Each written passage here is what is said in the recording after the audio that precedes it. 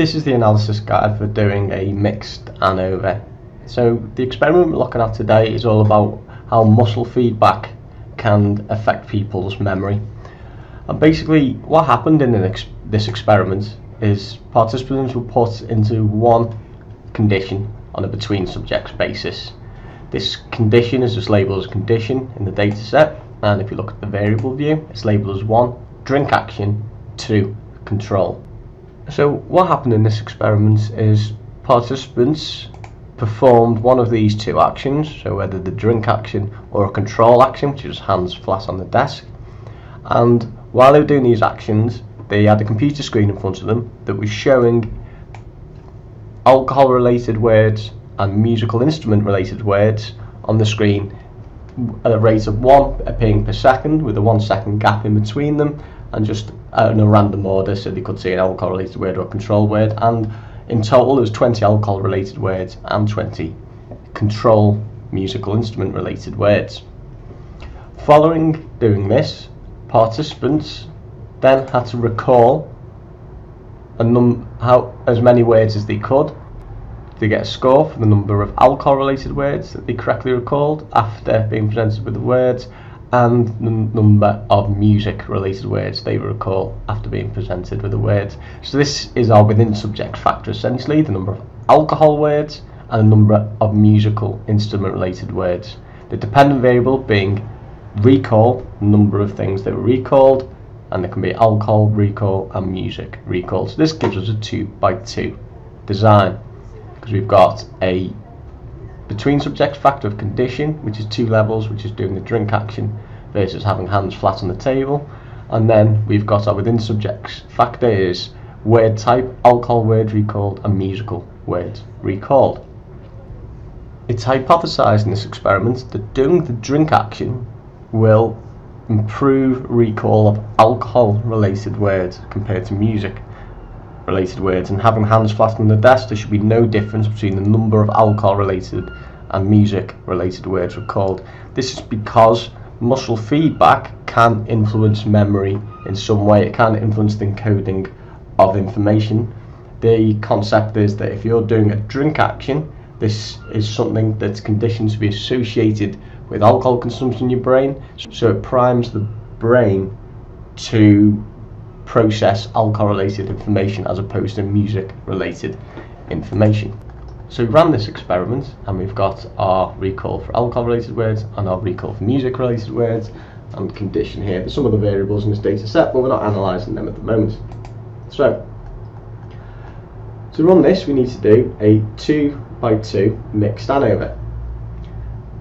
To do this you just go to general linear model, and you actually select repeated measures, because we've got a repeated measures factor that we need to label in it. So we go to repeated measures and we can call that word type, and that's got 2 levels because that's going to be alcohol related and music related words. Then we click define. So we need to tell it what our within subjects variables are. So this is going to be our alcohol recall and music recall. Doesn't matter what order you put those 2 things in there at all. So we've got alcohol versus music words recalled, and then we can put in our between subjects factor. So this is what's going to make it a mixed ANOVA, and that's just experimental condition that we have there. There's a few options that we should ask for. Descriptive statistics, of course, estimates of effect size. We can also ask for homogeneity tests, because we do have homogeneity variance in this case, because we have a between subjects factor. So the between subjects factor condition needs to be checked for homogeneity of variance. We can ask it to display means for all these things as well, and compare main effects as well if we want. The thing is though, comparing main effects for condition and word type is not really relevant, because both of these only have 2 levels. So if our ANOVA tells us there's a significant effect of condition, we know those 2 conditions differ from each other. We don't need to do any post hoc tests on that. The ANOVA is telling us these things different. We just need to look at our descriptive statistics to be able to work out, well, what's causing it, which condition is having greater overall recall if that's the case. So we don't really need to compare main effects. We can add that, and again, if you wanted to look up the interaction and edit the syntax to be able to further analyse the interaction, you could do that, but we're going to look at it in a different way today anyway. So we can just click continue there. We could ask for plots if we want, so we could have, let's say, word type on the horizontal axis, condition, separate lines. You click add, so that'll give us an idea what our data does actually look like. And then we click OK, and this gives us our output. So it's a relatively straightforward output that we get, and it's pretty familiar to you all. It's like a cross between subjects ANOVA and a within subjects ANOVA output, everything mashed together. So as you can see, it's got our within subjects factor labeled there, word type, and dependent variables recall. It's just alcohol, recall, music recall, so we know we've coded that correctly. Then our between subjects factor is labelled here, just condition, drink action versus control, number of people in each condition. So here's our descriptive statistics table. It's a relatively straightforward table. So what we've got here is when people are doing the drink action, that's the number of alcohol words and the standard deviation for the number of alcohol words they recall. And when they are doing the control action, this is the number of alcohol related words and the standard deviation that they recall. Same thing applies for music related words. So mean standard deviation for when they do the drink action and for when they're doing the control condition. The other variable here is just total. This is just the mean number of alcohol words that participants recall regardless of the between subject condition. And this is just the same for the other way around. This is the mean number of music related words that they recall regardless of the between subjects condition. So we'd write this up and we'd produce a neat descriptive statistics table accordingly. So the first thing that we need to look at, and this is a test of the assumptions of a mixed ANOVA. This is Box's test for equality of covariance matrices. And like all these assumption checks, we want them to be non-significant. However, Box is a little bit different because Box is an incredibly conservative measure. And what matters with Box is really, it can still be statistically significant and not a problem. It's only a problem if the p-value is less than 0.001. So essentially, if this value in the table is just zeros, if that's the case, then you have a problem with equality of the covariance matrices in your data. First table that appears is our multivariate test table. We can ignore that for now. Next table is more into these tests of sphericity. Sphericity is a assumption of a within subjects design, and we don't need to look at this. Why? Because we have sphericity assumed. Our within subjects IV only has 2 levels, so we know this cannot be a problem. We can't have a problem with sphericity if a within subjects IV only has 2 levels to it. 3 or more levels, then it needs to be checked, but in this case it's fine. So we can look at a sphericity assumed line in the subsequent table. So this is the first bit of the analysis that we need to look at. So this is our tests of within subjects effect and our within subject main effect of word type. We have sphericity assumed because there's only 2 levels to word type. We've only got alcohol related or music related words to recall. So do we have a main effect of word type? Yes, we do. We've got highly significant main effect of word type with a big effect size as well. So we just write this bit up accordingly. Now we don't need post hoc tests for this because we know there is a significant difference between the number of alcohol related and number of control words recalled. So we just need to know, well, what type of words getting recalled more. To look at this,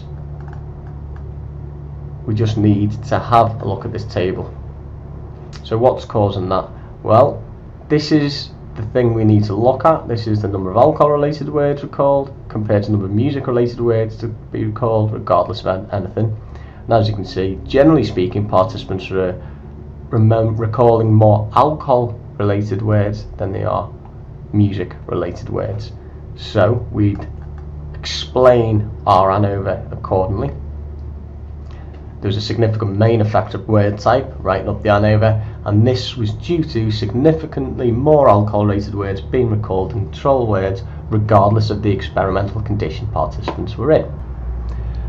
So that's our first main effect, written up and described. You'll note now, the next thing that appears in this table is actually the interaction.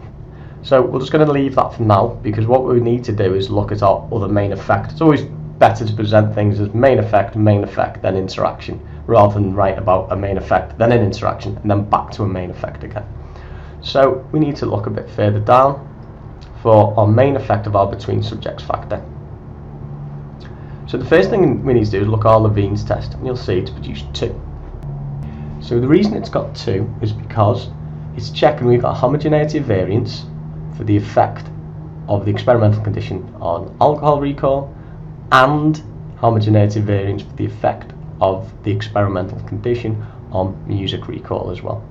And as you know, in these cases, if they are non-significant, this is a good thing. That means we have met the test assumption. So in both these cases, you can see we do not have a significant Levene's test, so we have homogeneity of variance for our main effect of the experimental condition.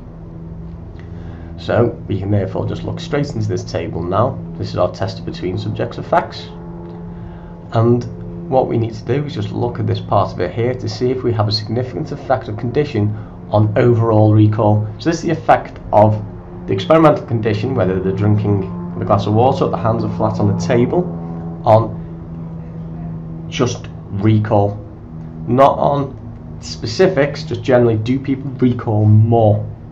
It doesn't have to be alcohol or music related, just in general, overall is recall affected in some way. And as you can see from the example here, there is no statistically significant effect of experimental condition on overall recall. And you just write this up, it doesn't need any more explaining, you just simply have no significant main effect. So it's all well and good, but what we're most interested in, what the hypothesis is really looking at, is there a significant word type by condition interaction? Remember, the hypothesis is straightforward, that if we think that if people are drinking the glass of water, that's going to facilitate the recall of the alcohol related words compared to music related words. When hands are flat on the desk, we expect that we see no difference between those two conditions. So this is really important. Then we need to look at our interaction. If we find our interaction, we can do further analyses to work out what's going on, to work out, well, is the pattern results what we predicted, or are we seeing a very different pattern results? So we look at this table, word type by condition interaction. We've got sphericity assumed in this case, and what you can see is we've got a statistically significant interaction between word type and condition. Very, very large effect as well. So we can be pretty confident when we do some further analysis, we're going to get some nice clear effects. So we just simply write up this part accordingly. Of course, now what we need to do is to look at some additional analysis, to do some post-hoc tests to find out, what is specifically causing this effect. But before we do that, if we just quickly scroll down, and we can look at our profile plots of estimated marginal means, and indeed look at the estimated marginal means themselves. Well, as you can see, word type 1, word type 2, so word type 1 is alcohol, 2 is control, and drink actions the blue line. And it does appear to have a very big effect. We can't really tell the magnitude of this really without error bars, but it seems pretty clear that when people are doing the drink action, they're recalling a hell of a lot more alcohol related words than they are recalling control words. And in the control condition, there seems to be very little difference between the two conditions. I know, and if we look at our estimated marginal means here, you can see that the mean for doing the drink action and recalling 14.65 alcohol related words compared to 10.94 control related words, whereas in the control condition there's very little difference between the two conditions at all, both in and around 12. So this is probably, we are going to confirm our hypothesis, but we should just do a little bit more testing to ensure that we've got this statistically significant difference here and not here, as we predicted. So as I said before, there's lots of ways we can do that. We could edit the syntax like we did in the between subjects ANOVA example, and it involve exactly the same process as doing it as shown in the between subjects ANOVA video, but we'll look at it in a different way here. So So what we want to do some further analysis of this, do some post-hoc test on this, is simply to see if there's a significant difference in the number of alcohol-related compared to the number of music-related words recalled when people do the drink action, and then repeat that for people who are doing the control action, who just have hands flat on the desk. So one way we could do this is to split our data set into two. So to do this, what we simply do is we want to treat them as though we've got two separate groups. One who did the drink action, and then a totally separate group who did the hands flat on the desk action, and then we can do a series of t-tests to see if there's a difference in the number of alcohol related words recalled compared to the number of musical related words recalled in the two separate conditions. To do this, we can just go to data, then we go to this variable here, split file. So the split file will basically split your data set to two without creating new data sets.